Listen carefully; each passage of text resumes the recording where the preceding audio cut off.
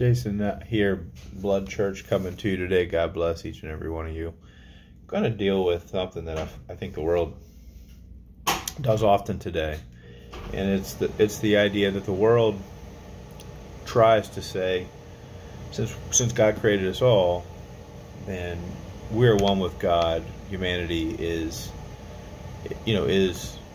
created by God, and therefore we're accepted. But the assumption is then that you're automatically going to be accepted by God and not judged by God, or that you don't have to be saved spiritually to be one with God. And I find that's an argument that humanity likes to make today, and it's one that's very flawed. We're going to take a look at that today, of course, here on the channel. So taking a look at Acts chapter 17, we'll look at verse 28. For in him we live and move and have our being. So this is one of those verses that people will use, to sort of say that we live in him and we move and we have our being from him, which is correct. I mean, he did create our bodies, he did create all of us, and he did create the blood that's in us, and he breathed life into us. But the liberals and the New Age individuals want to use the idea for this verse as a proof text for the fatherhood of God and the brotherhood of man, essentially, if you want to call it that. But this verse did not say that God was anybody's father. It's just that he created us. In order to say that anybody was God's son in a spiritual sense, the word used is offspring, and there at the end of the verse, for we are also his offspring, the end of verse 28. And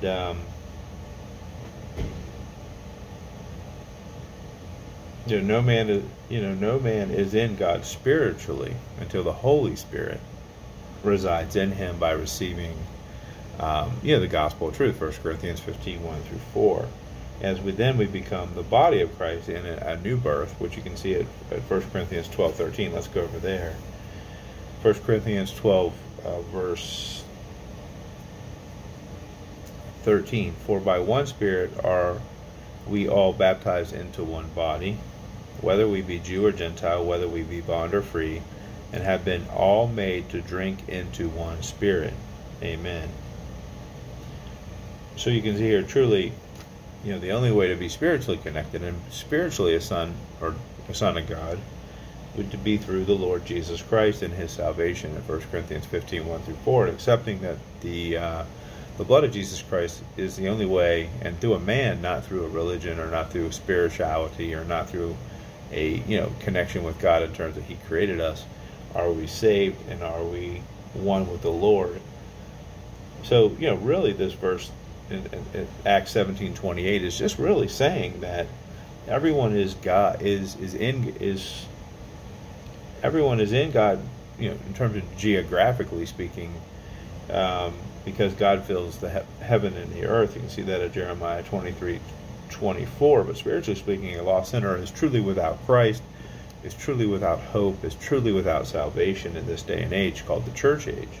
And it's something very important to not get caught up in, and to believe that you'll be accepted by God just because he created you, physically created you, but you need to be, again, the distinction is to be a son of God and to be really a child of God is not because you're born of God, it's rather because you're spiritually have a new birth, a second birth, when you receive the Lord Jesus Christ and the Holy Spirit within you.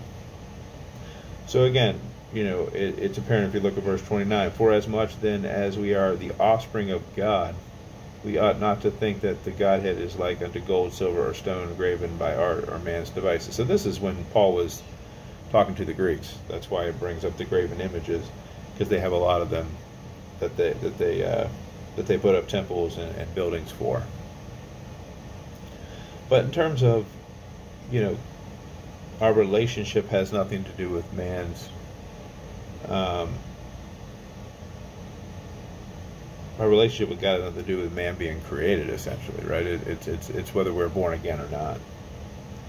And because before you become saved, although you were an offspring of God in terms of being created, you're still one of the children of disobedience. You can see that at Ephesians 2:2, and the children of wrath, which is also in the book of Ephesians, chapter 2, verse 3. According to the two verses we just read here, 28 and 29 at Acts 17.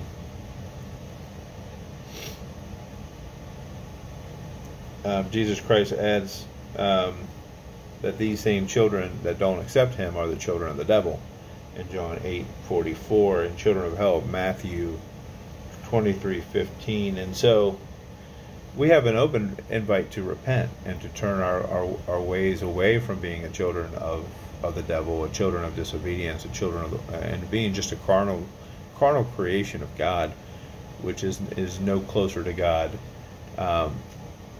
at all than, other than we were just an offspring of God. But to be born again and to be saved and to spend eternity with God and to be able to rise above the solar system and the galaxy and up into the third heaven someday, we must be saved by the blood of Jesus Christ. If you're not saved, get saved today. You want to be a spaceman? You ever dreamed of going to outer space? You will if you become saved. You want to live in streets of gold and have crowns and a robe and rule over cities in the millennial kingdom when Jesus Christ rules on the earth? You will if you become saved. Become saved today by the blood of Jesus Christ. Believe with your heart, confess with your mouth to salvation that Jesus died on the cross, and only like God could do, conquered death and resurrected himself 3 days later. And he did that because we have a sin problem. One sin alone, one thought, is enough to damn you to hell, because God is perfect and cannot be with sin, and he did the ultimate reconciliation and sacrifice of his own beloved Son, who was perfect and shed his blood for you. Accept that free gift today. Once saved, always saved by the blood of Jesus Christ. Amen. God bless, and have a great day.